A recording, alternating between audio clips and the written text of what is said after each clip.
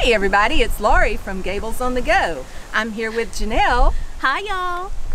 And we are doing a special little event today called coral fragging. You guys want to join? Let's go frag. Yeah. Tell us about coral fragging. What is coral fragging?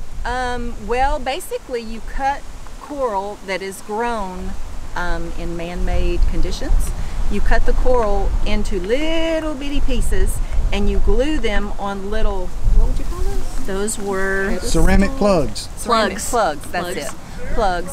And you glue them on there so that they can go and replant them, let them grow in the ocean, and then replant them on the reef to make more coral. And today we were working on, what was the coral? Not boulder. Boulder coral. Boulder coral. And it's fun. Yeah, it's really cool. The little drill, what's that drill called?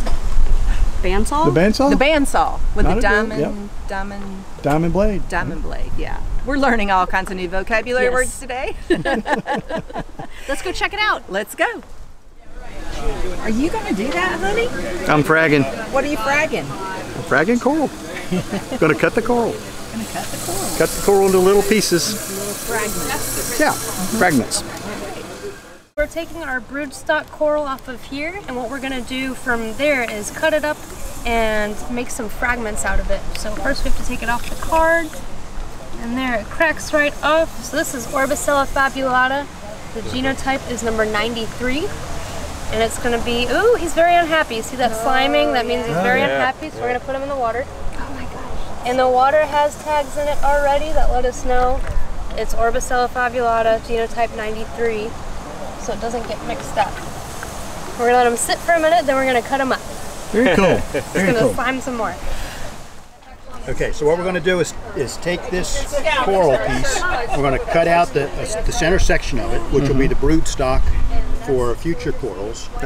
And then the remaining part of it, we're gonna cut into about 1/4-inch strips. And that will be the new growth that we will put out on the reef that'll grow into larger sections. Gotcha. Okay. So your first thing here will be to cut out that center section, and you're going to try to cut something that's going to look like this out of the center of it. Okay. All right. I can do that. I think. And you want it perfectly round. I'm not following this. I'm not following this right here, right? All right.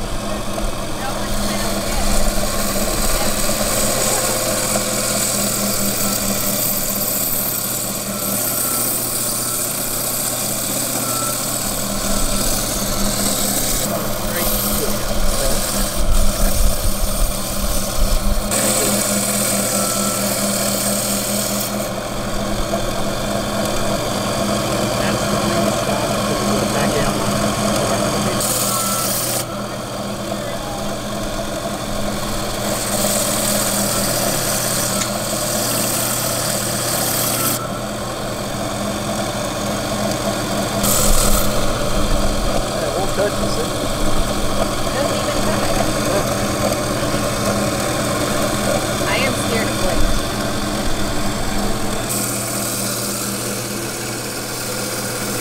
Now you're going to do it? I think I'm okay. If I do it, you gotta do it. I got a bunch of spit from the drill on them.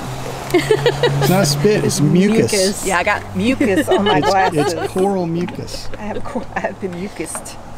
I've been attacked. All right.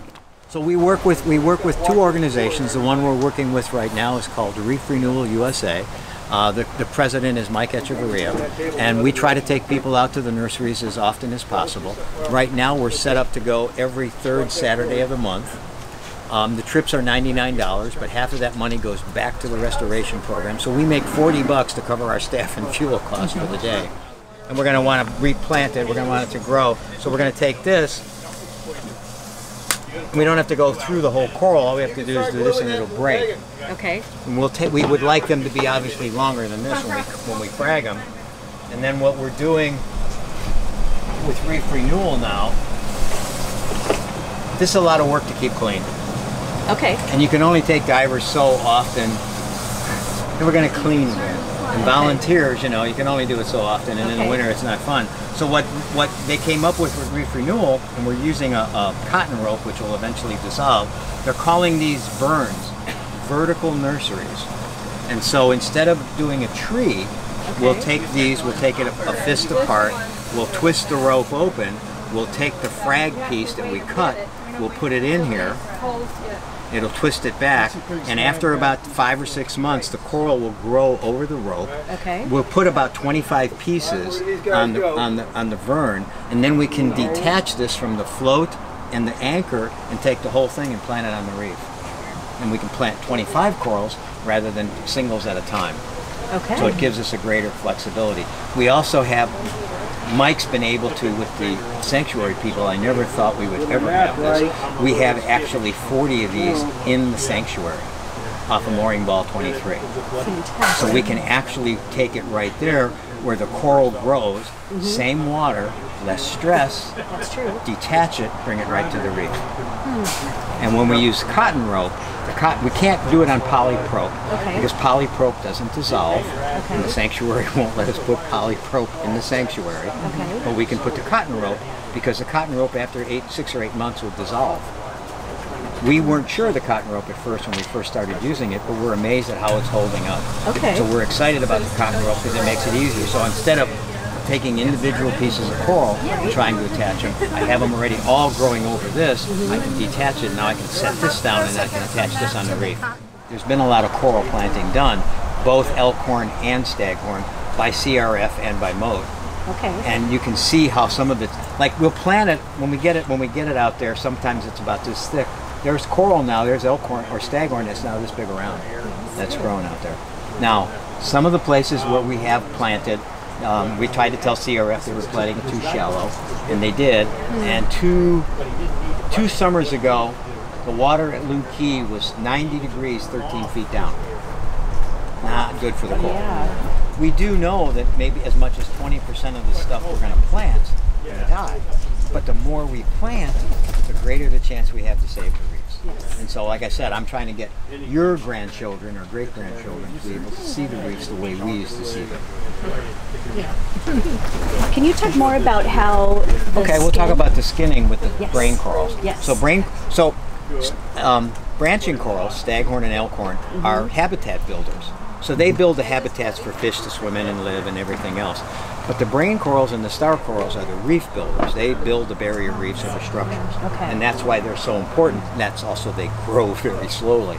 So a couple years ago, one of the scientists who'd been working on this for years accidentally broke a piece of coral, and he was mad at himself, and he let it sit, and he came back and it had grown. And so they got the idea to start cutting them, making them smaller and smaller, to eventually they now make them that size. When did that start about? About 6 or 7 years ago. And so now you cut them to where we have really small pieces, and then they started playing with it. So they would get the same genotype, and they would actually, in the old days, they would make an old coral head or find an old coral head with nothing on it, drill holes in it, put an epoxy in, and then once it had overgrown the plug, they would put the same genotypes around it, and it would grow over itself. And so within about 2 to 3 years, you would have now a coral head that's this big, that in the wild, under normal circumstances, takes 50 years to grow. Because people would ask us, because I was working at Moat, and people would ask us, what are you putting in the water to make the coral grow faster?